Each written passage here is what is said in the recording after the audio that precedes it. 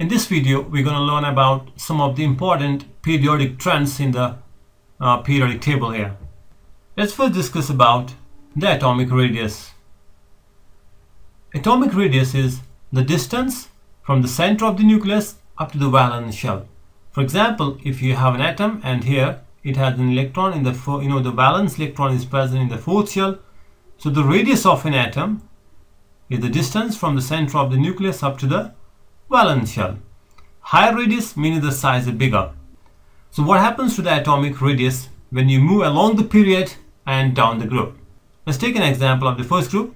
Hydrogen with atomic number 1, it has electron in the first shell. And sodium, it has the valence electron present in the third shell. So as you go down the group, the number of shells increase. So that means the distance will increase. Distance from the center of the nucleus up to the valence shell is going to increase down the group. Means that the size will increase, right? So the atomic size, atomic radius will increase when you go from top to bottom in any group. The first group, second group, third group, or any of the group, even the noble gases, the group number 18 also, right? So here all these, in all these groups, what we find that if you go down the group, the atomic size is going to increase. Why it will increase? Because the number of shells increase, right? The number of shells increase, so the atomic size will increase.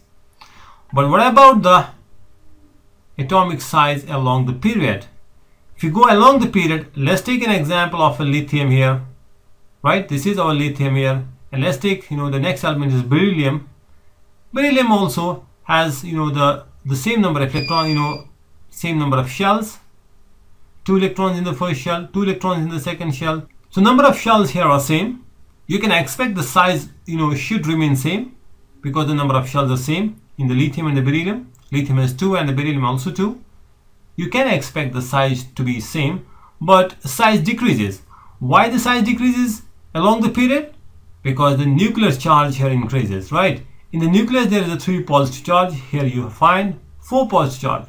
Number of shells remain same, but the nuclear charge increases. That's why this attraction will be more and the size will decrease, right? So you can say as you go along the period, as you move across a period, so the number of shells remain same, but proton number increases, right?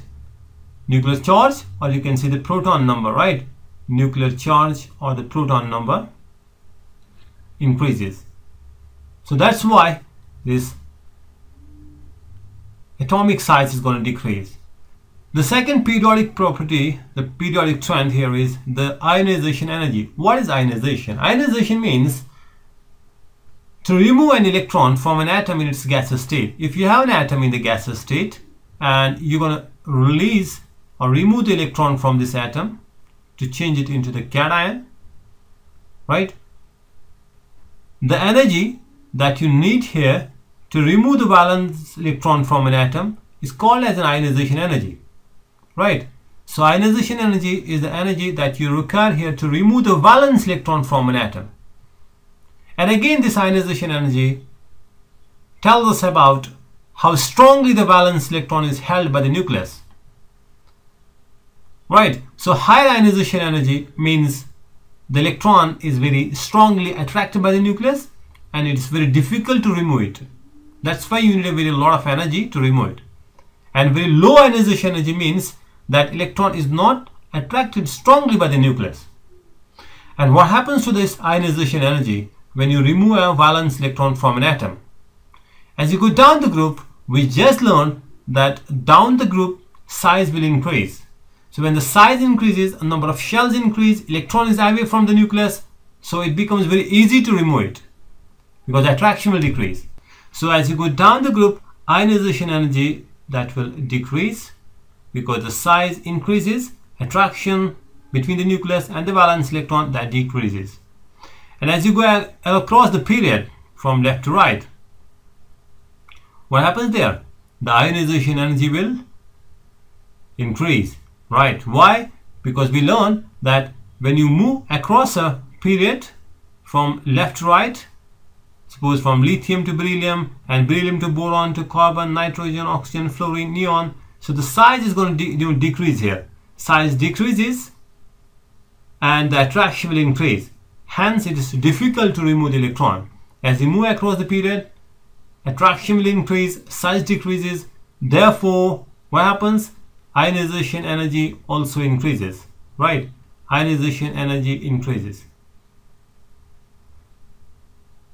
So that means in this whole periodic table, the element with the highest ionization energy must be helium, right? Because as you move along the period, it should increase, and as you go down the group, it should decrease. So that means for any period, suppose the second period, the element with the highest ionization energy is the neon.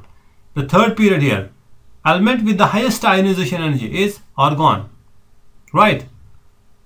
But among these elements here, as you go down the group, ionization energy decreases. So that means the highest ionization energy will be for the helium. Next property is electronegativity. What is electronegativity? Electronegativity is the strength with which the atoms attract the valence electrons in a chemical bond. We know when a chemical bond is formed between two atoms by the shedding of an electron, and when a chemical bond is formed, when a covalent bond is formed between the two atoms here, the electron pair cannot be necessarily right at the center, in the middle between the two nuclei. Rather, it is attracted by one of the atom more strongly than the other. And this tendency of the attraction of this electron pair by one atom with respect to another is called as an electronegativity. If you have a more electronegative element, that means it's going to pull the electrons more strongly than the other one, right? Suppose we have a hydrochloric acid, and in the HCl, what we find that chlorine is more electronegative. So that means this electron pair is very little bit closer to the chlorine than the hydrogen, right? And we have a scale of 0 to 4, and on this scale, we call it the Pauling scale. On this Pauling scale, we measure the electronegativity of the different elements in the periodic table. 4 being the greatest electronegative element, and the element with the highest electronegativity is fluorine, right? Fluorine has the highest electronegativity. Now, this electronegativity, as you move across the period, it will increase, right? It will increase. So electronegativity along the period, it is going to increase only up to the halogens, up to the group number 17, because the noble gases have a zero electronegativity, right? Because they have a stable valence electronic configuration. They don't need electrons. They are not going to form any kind of a bond. And as you move across, as you go down the group here, electronegativity, it will decrease. Why it will decrease? Because the size will increase. Size increases, so attraction will obviously be less. As you move along the period, the size decreases, attraction is more, so that means electronegativity will be more. So that means the group with the highest electronegativity is the halogen family, right? Fluorine, chlorine, bromine, iodine, and astatine. And again, a general trend is if you move down the group, what should happen? Electronegativity should decrease. Yeah, as usual, we find that the electronegativity again decreases. That means even among the halogens, the element with the highest electronegativity is fluorine, and then it should be chlorine, then bromine, and then iodine. Fluorine with the highest electronegativity of 4.0, and noble gases have an electronegativity of 0. Rest of the elements have electronegativity between 0 to 4, more than 0, less than 4. The second most electronegative element is not chlorine, rather it is the oxygen with the 3.5 electronegativity, and then it is the nitrogen 3.0, and this chlorine also with the 3.0 electronegativity. Hope you got the concept. Thanks for watching the video. Bye for now.